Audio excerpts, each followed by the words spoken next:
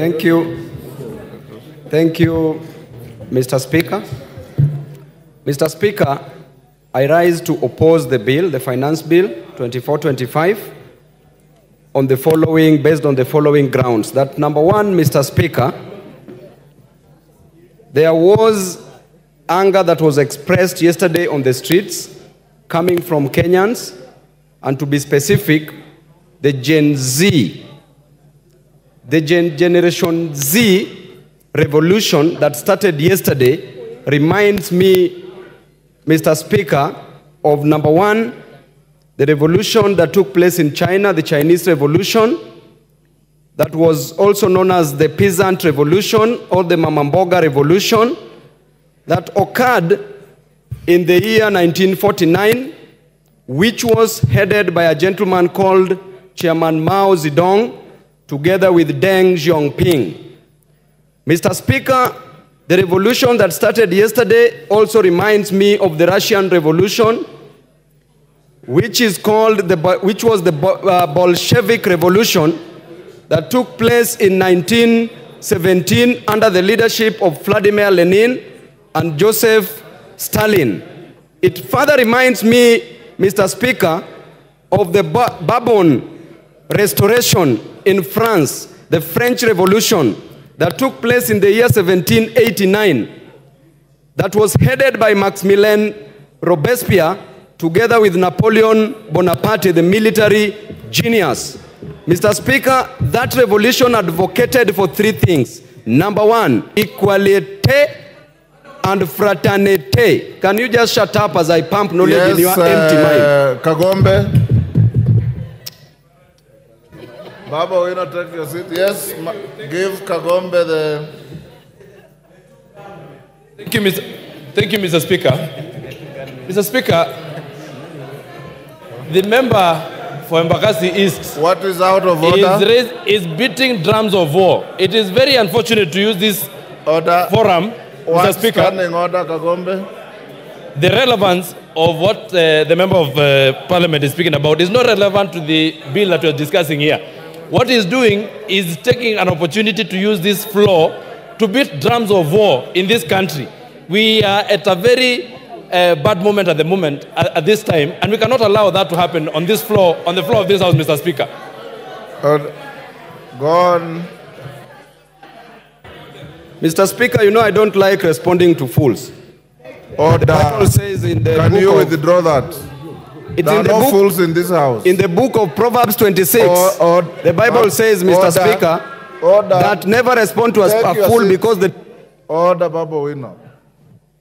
Order, Babu Owino. In this house, order members, whether a member represents fishermen from the shores of the lake or the sea, whether a member represents herdsmen, whether a member is a professor, you are all honorable members of this house. And there are no fools in this house. And I want to warn you, Babu Owino, respect begets respect. Respect your colleagues, they will respect you. There are no fools here. Can you withdraw and apologize? Mr. Speaker, a fool is somebody who does not understand something. Order, Babu If I Owino. think that somebody is a fool, why should Order, Babu Owino. You withdraw and apologize, or I truncate the mic and give the floor to somebody else. Give him the mic.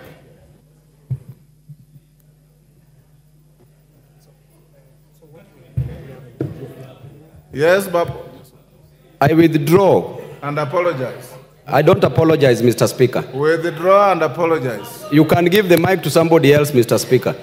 Okay. And I don't withdraw. Okay, truncate the mic. Mutunga. Yes, Chonga. Give the mic to Chonga. Thank you, Speaker. Mr. Speaker, you made a statement before the House went for lunch that people should not even need to remove their cards from the sockets Mr. Speaker, They didn't. I went there, Mr. Speaker, after lunch I was number 7. When I came here, I was told I'm still number 7. Right now, the number of members who have contributed are more than 30, Mr. Speaker.